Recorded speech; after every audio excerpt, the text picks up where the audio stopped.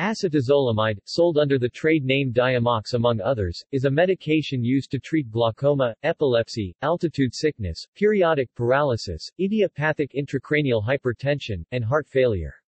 It may be used long-term for the treatment of open-angle glaucoma and short-term for acute-angle closure glaucoma until surgery can be carried out. It is taken by mouth or injection into a vein. Common side effects include numbness, ringing in the ears, loss of appetite, vomiting, and sleepiness. It is not recommended in those with significant kidney problems, liver problems, or who are allergic to sulfonamides.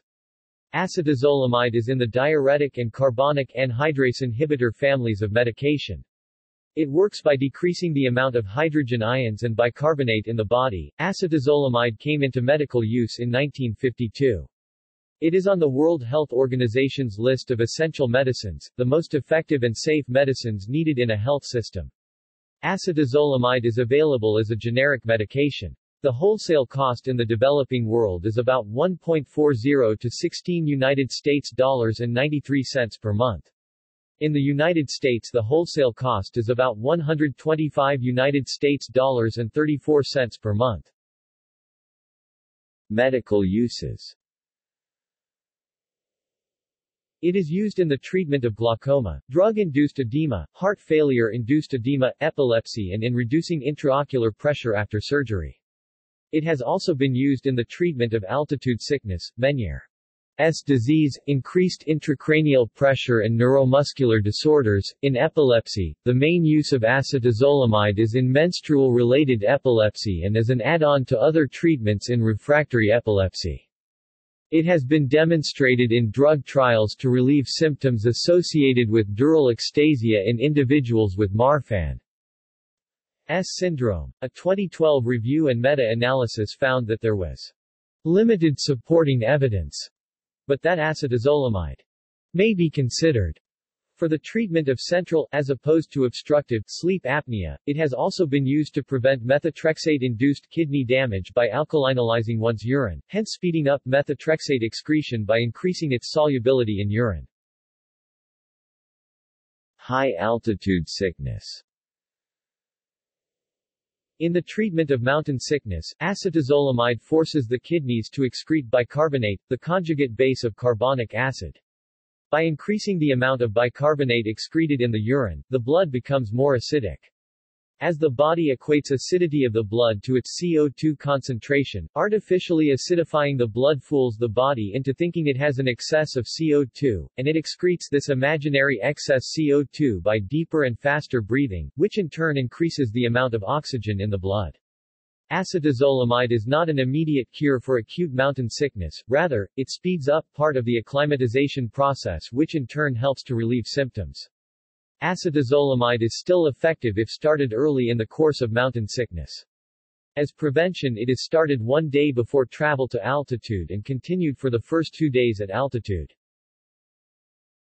Pregnancy and lactation. Acetazolamide is pregnancy category B3 in Australia, which means that studies in rats, mice and rabbits in which acetazolamide was given intravenously or orally caused an increased risk of fetal malformations, including defects of the limbs. Despite this, there is insufficient evidence from studies in humans to either support or discount this evidence. Limited data are available on the effects of nursing mothers taking acetazolamide. Therapeutic doses create low levels in breast milk and are not expected to cause problems in infants. Side effects. Common adverse effects of acetazolamide include the following: paresthesia, fatigue, drowsiness, depression, decreased libido, bitter or metallic taste, nausea, vomiting, abdominal cramps, diarrhea, black feces, polyuria, kidney stones, metabolic acidosis and electrolyte changes, hypokalemia, hyponatremia. Whereas less common adverse effects include Stevens-Johnson syndrome, anaphylaxis and blood dyscrasias. Contraindications. Contraindications include hyperchloremic acidosis, hypokalemia, low blood potassium, hyponatremia, low blood sodium, adrenal insufficiency, Impaired kidney function, hypersensitivity to acetazolamide or other sulfonamides. Marked liver disease or impairment of liver function, including cirrhosis because of the risk of development of hepatic encephalopathy. Acetazolamide decreases ammonia clearance.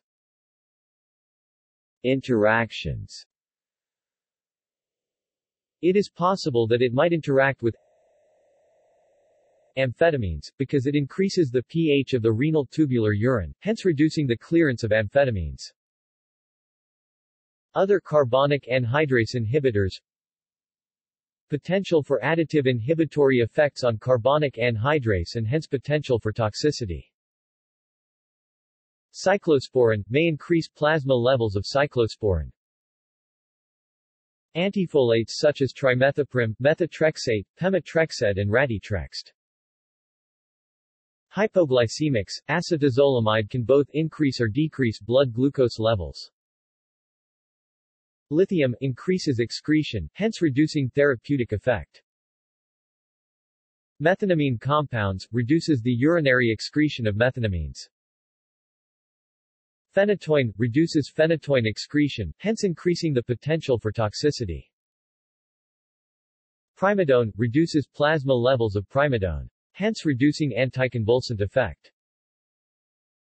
Quinidine reduces urinary excretion of quinidine, hence increasing the potential for toxicity. Salicylates, potential for severe toxicity. Sodium bicarbonate, potential for kidney stone formation. Anticoagulants, cardiac glycosides, may have their effects potentiated by acetazolamide. Mechanism of action. Acetazolamide is a carbonic anhydrase inhibitor, hence causing the accumulation of carbonic acid. Carbonic anhydrase is an enzyme found in red blood cells and many other tissues that catalyses the following reaction. H2CO3 H2O plus CO2, hence lowering blood pH, by means of the following reaction that carbonic acid undergoes. H2CO3 HCO3- plus H+, which has a pKa of 6.3. The mechanism of diuresis involves the proximal tubule of the kidney.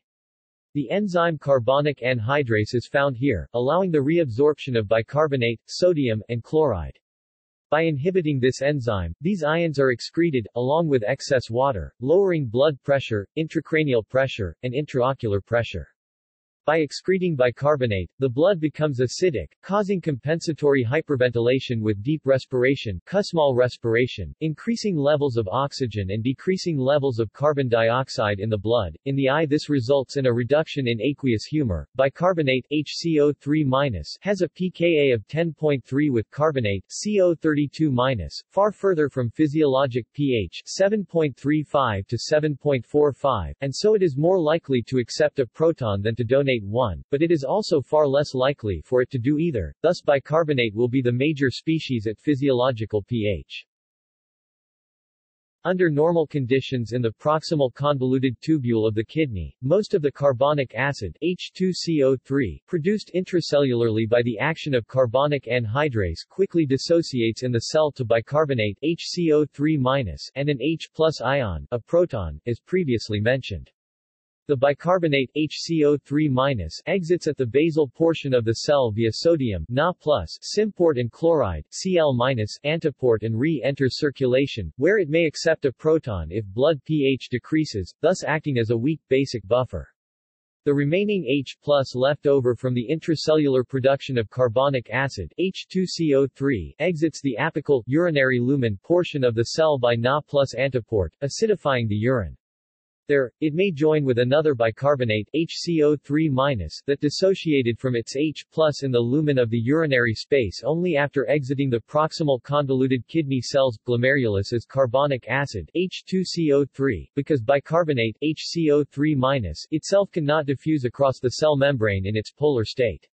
This will replenish carbonic acid H2CO3, so that it then may be reabsorbed into the cell as itself or CO2 and H2O, produced via a luminal carbonic anhydrase. As a result of this whole process, there is a greater net balance of H+ in the urinary lumen than bicarbonate HCO3-, and so this space is more acidic than physiologic pH. Thus, there is an increased likelihood that any bicarbonate HCO3- that was left over in the lumen diffuses back into the cell as carbonic acid, CO2, or H2O. In short, under normal conditions, the net effect of carbonic anhydrase in the urinary lumen and cells of the proximal convoluted tubule is to acidify the urine and transport bicarbonate HCO3- into the body. Another effect is excretion of Cl- as it is needed to maintain electroneutrality in the lumen, as well as the reabsorption of Na+ into the body. Thus, by disrupting this process with acetazolamide, urinary Na+ and bicarbonate HCO3- are increased, and urinary H+ and Cl- are decreased. Inversely, serum Na+ and bicarbonate HCO3- are decreased, and serum H+ and Cl- are increased. H2O generally follows sodium, and so this is how the clinical diuretic effect is achieved, which reduces blood volume and thus preload on the heart to improve contractility and reduce blood pressure, or achieve other desired clinical effects of reduced blood volume such as reducing edema or intracranial pressure. References